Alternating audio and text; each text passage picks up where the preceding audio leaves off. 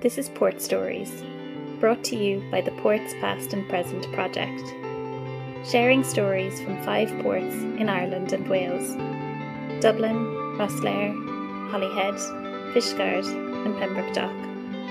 Project funded by the European Regional Development Fund through the Ireland-Wales Cooperation Programme. Welcome to the Port Stories podcast by Ports Past and Present, which is a European development project funded by the Ireland-Wales Cooperation Programme. I'm Claire Nolan, I'm a researcher on the project, and today I'm talking to Betty Ashe. Betty is a native of the Dockland community living on Pearse Street, and she's been a community activist for 50 years. And Betty's come here today to talk to us a bit about her work and what the heritage of the Docklands means to her. So welcome, Betty, and thanks for joining us today. And I suppose the first question really that we'd like to ask is, just could you tell us a little bit about your work and role in Dublin Docklands over the years? Well, thank you for the very nice introduction, Claire. It captures me in a couple of words: living in Pearse Street all my life and a community activist. Now, my community activism started when my kids went to school, and I got involved in the school activities, and then graduated on up to being involved in youth work, and then gradually then more general community activities, and then the getting into social partnership, the Dublin Inner City Partnership playing a role in that. Then moving into the Dublin Docklands Development Authority, which brings me right into the heart of work in the Docklands and the regeneration. I suppose growing up in Pearse Street, it was a very, very densely populated community with very large families and living in substandard conditions, and lots and lots of work, a very industrialised community, Docklands, the gas company manufacturing gas, the Hammond Lane Foundry, and so on, the bottle house, and plenty of work, unskilled work, low grade pay. So that all changed in the early 60s when 2 of the tenements fell in Fenian Street, and 2 little girls were killed who just made their first communion. They lived around the corner in Hollis Street, and where they were killed was just a stone's throw from where they lived. So that brought the changes to my community. And the Dublin Corporation at the time came into the area and demolished all the substandard housing and depopulated the area. All the families were moved out, and people say, where did they go? They went everywhere, you name it, anywhere. They were shifted anywhere, which left us with a very, very small community. And a high percentage of that community were older people. So those of us who were still living in the community and didn't have to move out, we all got together and decided to fight back, find ways that we could improve our community life, because it was really the morale was very, very low after the depopulation. But apart from that, simultaneously, technology was starting to kick in, and all the industry was moving out to the suburbs. And we had a lot of dereliction between the houses, the substandard housing gone, companies moving out, Docklands on my side, and I suppose on the other side of the river too, same things were happening. Was dereliction and no-go area, nothing happening. Now, the port was more over to on the north side, and there was very little activity. There was no activity on our side, as had been previously with the boats coming in. So it was really a very, very demoralizing time. And the economy was very, very poor because people were being sacked, were being, what's the word you use? Let go. Mm-hmm. So anyway, this was going on and on and on, dereliction, no work, people couldn't get jobs. And we decided through, it emanated from the church, that we set up Western Row City Key Social Service Council. Right. And looked at ways that we could start to bring life back into the community, give people a sense of identity and a pride in their identity. Mm. So we started off very simple. At that time in the 60s and early 70s, there was no money available for any sort of building an infrastructure of community development. And but we got funding for a social worker and for a project worker. So they were working, encouraging people to get involved and to look at ways we could build the community up and strengthen the community. So there was a number of us, mainly women now, mainly mothers and kids, who wanted better for the kids and wanted to break that intergenerational lack of education. Mm. So grinds were set up for the kids. Students in Trinity would give grinds for the kids. So that was great. That was the start. We also had a service for our seniors, because we had quite a lot of people. Now, they wouldn't have been old in terms of today, but in terms at that time, you know, if you were in your mid-50s, early 60s, you were considered to be older. Now we're still working into our 80s. Yeah. So it was a totally different time. And because all the family support had moved away, we had to provide services to those who needed it. Mm. So eventually we were in premises from Western Row from Trinity. And because of all the kids were moved out of the area, the Boys' National School on Pearse Street was no longer required as a school. So the group of us that were active applied to the diocese, who owned the school building, to lease it and develop a community resource centre. And we were successful. So we moved into that building, and then we looked around and said, what are we going to do with this building? So the first thing we did was bring the day centre that was in Western Row down, the seniors down, and the grinds. And we looked and said, well, we had a bit of a session, say, well, what do we need to address first? Because our objective was to build a one-stop shop, develop a one-stop shop where all services that were needed for the community could be under the one roof. So that was really groundbreaking stuff at the time.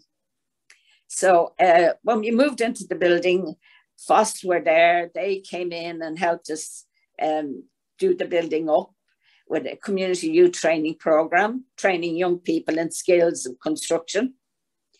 And they did a good job for the building.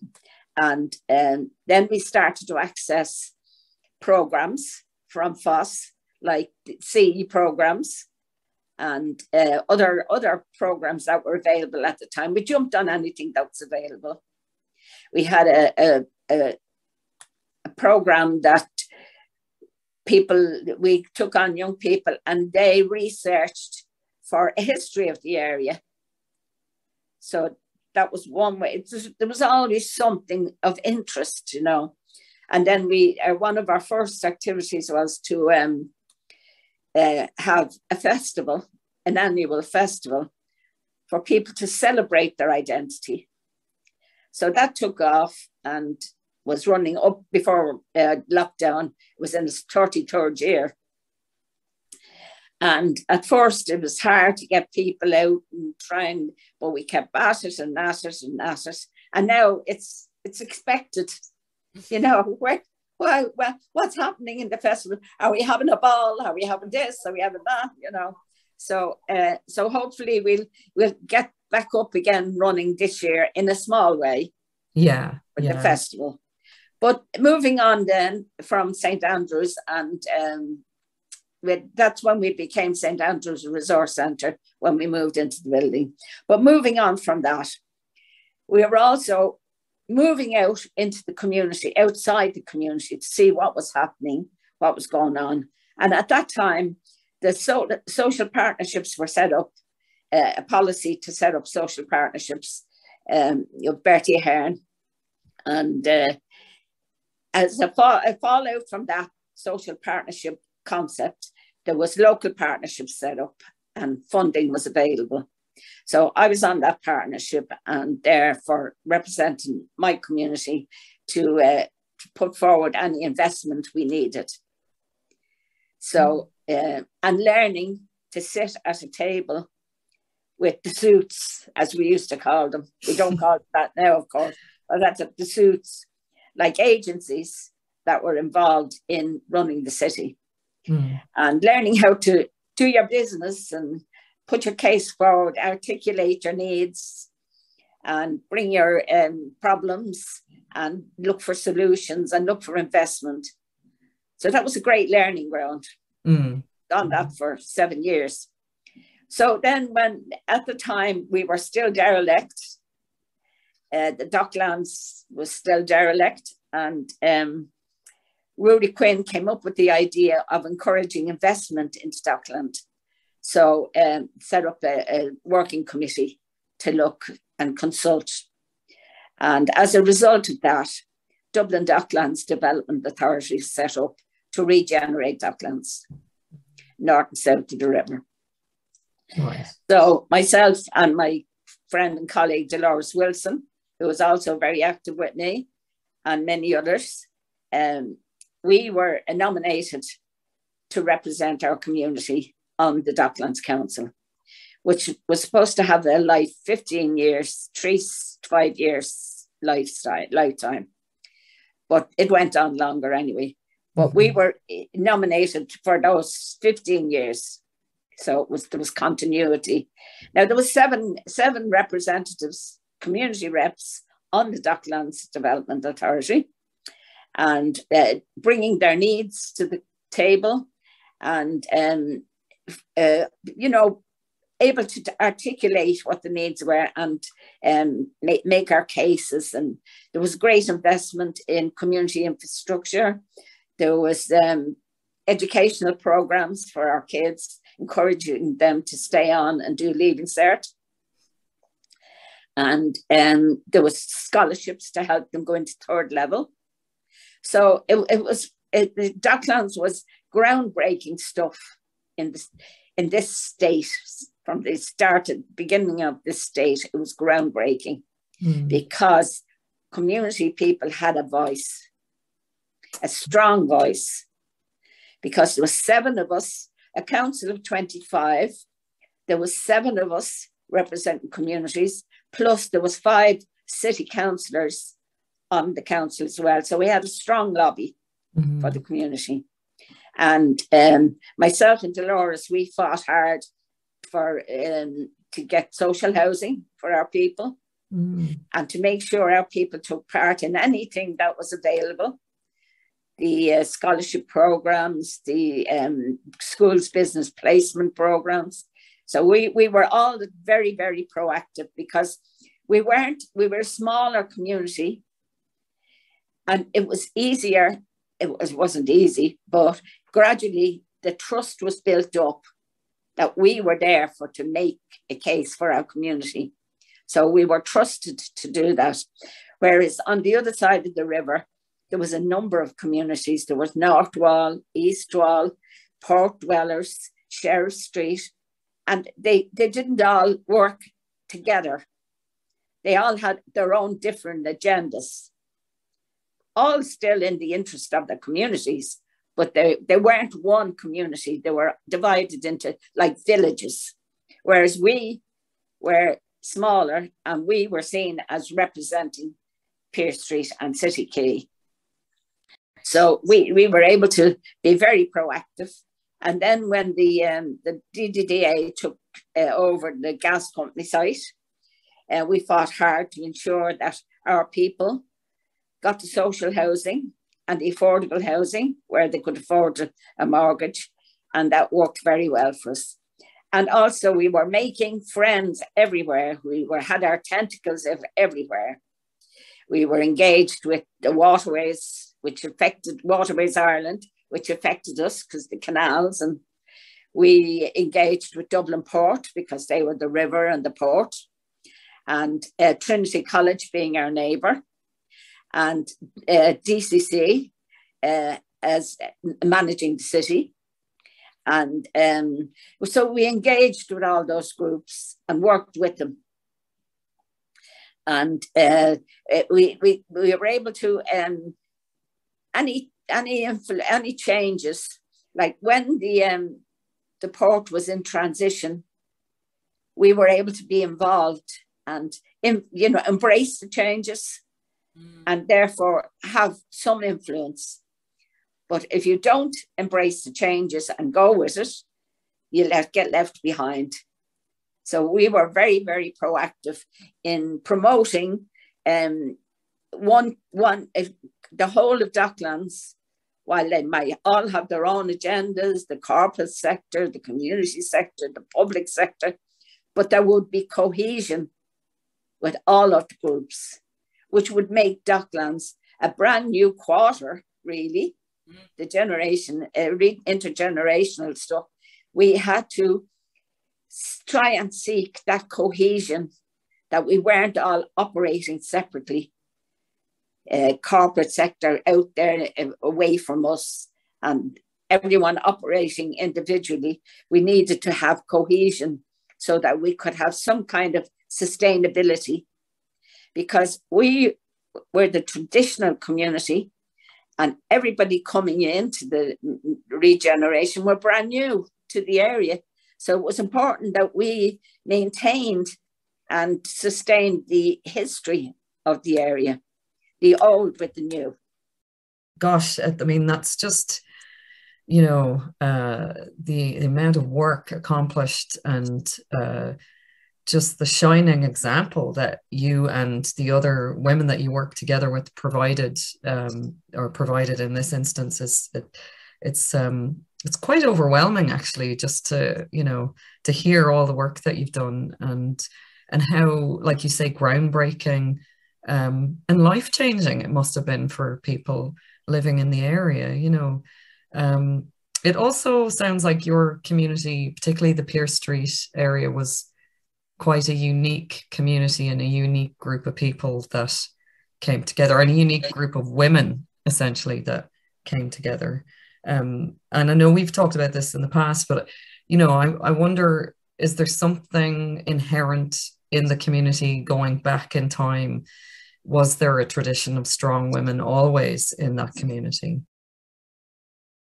Well, I think when the chips were down and we were on our knees, that's when the women came to the fore. Before that, women just walked away quietly in the background, trying to ensure that kids would have better opportunities. But it was only when the chips were really down that we came into our own, and we knew then we had to go and get upskill and learn how to do things properly, how we could go forward and gain, because the time you couldn't go shouting and bawling and banging tables. We want this, we were protesting. We never had a history of protesting. We always tried to deal with in a proper manner. Yeah. So that's when the women on this side, now the women in the north inner city, Docklands, they were very, very strong women. But there was a sign, sort of very much a kind of a left-wing approach to things on the north inner city. And they were very interested in changing policy. Well, we were different. We were more action orientated and looking for what was needed and providing services. Right. So we had different approaches, but the women in the north inner city were very, very strong women. It took us a while to come into our own. Purely survival for survival. That's what brought us into our own, was the passion to survive. Yes. Yeah. Wow. It's an amazing story. And, you know, the fact that the legacy of it still continues now as well as a testament to all the work that you've done. So in terms of your connection to the heritage of the Docklands area, can you tell me, are there any particular sites or stories about the Docklands that are important to you? Well, I suppose trying to preserve the history of the Docklands and all that it meant to our Dockland communities, because it provided employment. Port provided employment, the gas company, hundreds of local, and people lived and worked locally. They worked where they lived. So like the gas company with manufacturing gas, the hooter would go at 12:30 and hundreds of men would pile out and go home for their dinner. Now that was at 12:30. You had to have the dinner on the table. So it meant that there was no fridges. It was a daily chore getting the shopping, the dinner, you know, the stuff in for food every day. Yes. There was no big weekly shops in the big supermarkets. It was a daily chore. And at that time, like working in the likes of the gas company, they weren't clothes that you rinsed and hung up and dried in an hour or two. They were heavy duty stuff. And there was no washing machines. So women really had it tough. The last generation of women before me had it really, really tough and living in very overcrowded conditions. So it was very hard, but the women just slogged along day to day, day to day. And that's what kept the fabric of the community together. Right. The men went out and did their job, but that's what they did. They did their job. But the women did everything else. Yeah. They maintained and strengthened the fabric of the community and the family. Yeah. And it sounds like that work continues on today through the work that you've done. And do you think that maybe those women in the past didn't get enough recognition? Well, I suppose they didn't. It wasn't the thing to look for recognition. You'd soon be put back in your box. Yeah. Yeah. Whatever you were handed out, whatever deal you were handed, that's it. You had to work with it. Do you feel that they've had recognition since? Oh, I think women now demand recognition. Not so much, I'm not talking about like pride in what they do or anything, but recognition for how important the work they're doing is to society. And to the younger generations, that women can stand up and be counted and matter. Yeah, yeah.